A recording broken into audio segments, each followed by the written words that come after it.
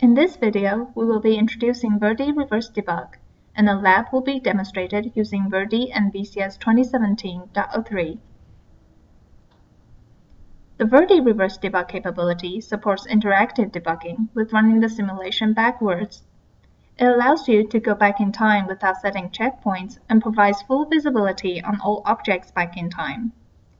Moreover, the simulation control in Reverse Debug is the same as in forward execution. What you're about to learn in this lab are how to enable reverse debug capability, how to set breakpoints, and the reverse interactive simulation control. To enable reverse debug, we need to compile the design with the VCS option, debug access plus reverse. And in Verdi, we need to enable reverse debug in the preferences form. Now let's see an example. We can see that the VCS option has been added to enable reverse debug, and that Verdi has launched in interactive mode. We will enable reverse debug by going to Tools, Preferences, and under Interactive Reverse Debug, enable reverse debug and click OK. Once reverse debug is enabled, we can see the reverse simulation control on the toolbar. There is the Run Continue Reverse, Next Reverse that goes back one source code line, which steps over task function calls, the Step Reverse that goes back one source code line, and Step Out Reverse that goes back to the source code line where the current function has been called, and so on. We can see that the reverse simulation control corresponds to the forward simulation menu commands. Now let's run the simulation for random time.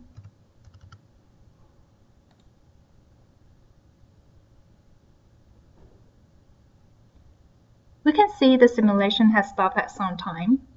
Well, in our daily debugging scenario, there are cases where we've run the simulation for a long time and we want to go back to some event happened.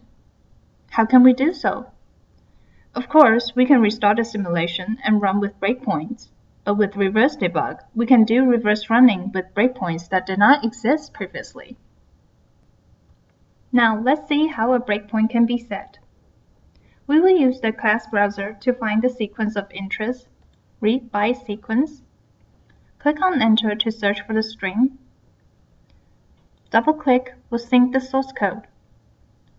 I browse through the source code, and I would like to set a breakpoint for the getResponse task call. A single left click will set the breakpoint, the second click disables the breakpoint, and the third click deletes the breakpoint. Now that we've set the breakpoint, we'll hit the Run Reverse button.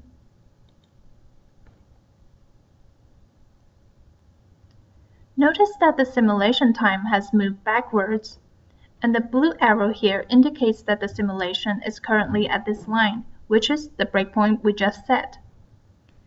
Now we have full visibility on all the objects and variables. Let's go to the Local tab. This here indicates the current class object, and the value with the @ sign is the class object ID. The object ID are useful to track which class instance we're referring to. And the @4 here means we've stopped in the fourth object created of the type read by sequence.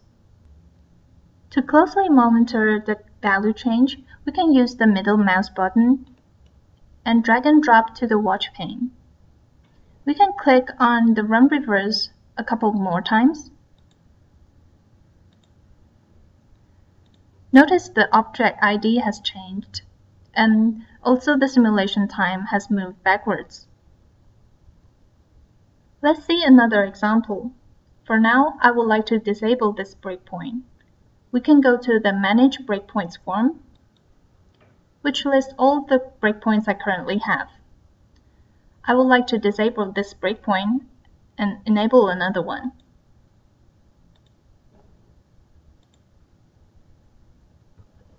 We'll use the Run Reverse to go back to the breakpoint I just enabled. Now I would like to do a simple line stepping. I've overstepped. Originally, I intended to stop at this line and step into the right function, but now I've overstepped. Without having to restart the simulation, we can use Reverse Interactive Debug to go back and step into the function. We'll use the next reverse to go back to the previous line. And now we can use step to step into the function. And that's the lab demo for this training session. We have seen in this video how to enable reverse debug capability and how to set breakpoints, and also the various reverse simulation control. Thank you for watching.